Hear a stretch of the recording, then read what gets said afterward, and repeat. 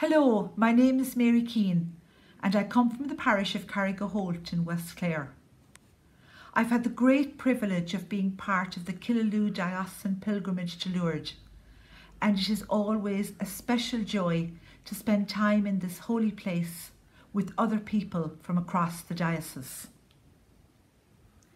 If Lourdes has a heart, it must surely be the grotto of the apparitions. There is something idyllic about this place. Many pilgrims speak of it as being a little bit of heaven here on earth.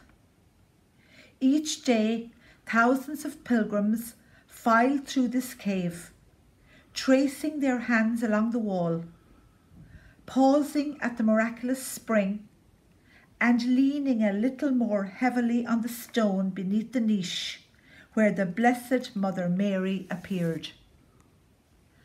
As the train of people sneaks its way through the grotto, you can hear the whispered meditations of the countless heartfelt petitions brought here from the four corners of the world. We all have the envelopes you have given to us with your heartfelt prayers. We will leave them here and add our prayers to yours. Despite the great numbers of people, there is always a sacred sense of silence that pervades this part of the shrine.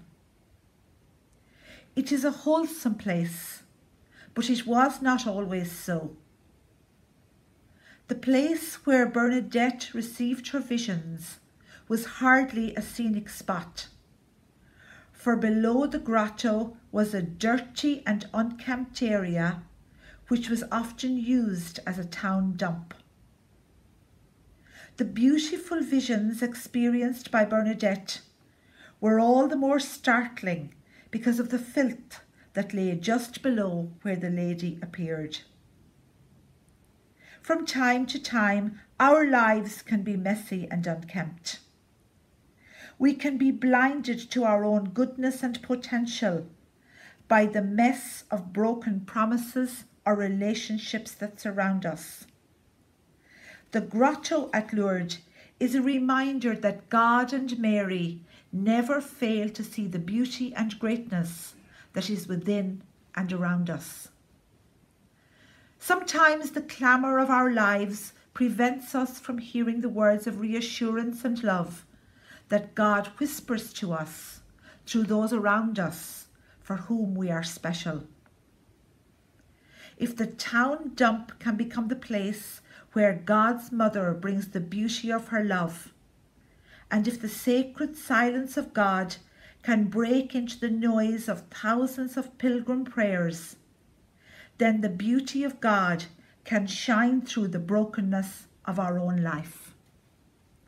Connect with us by creating a sacred silence and stillness in your heart today. Turn off the TV, the radio, the computer, even for a few minutes. Give your heart the silence and space it needs to hear God say how much He loves you.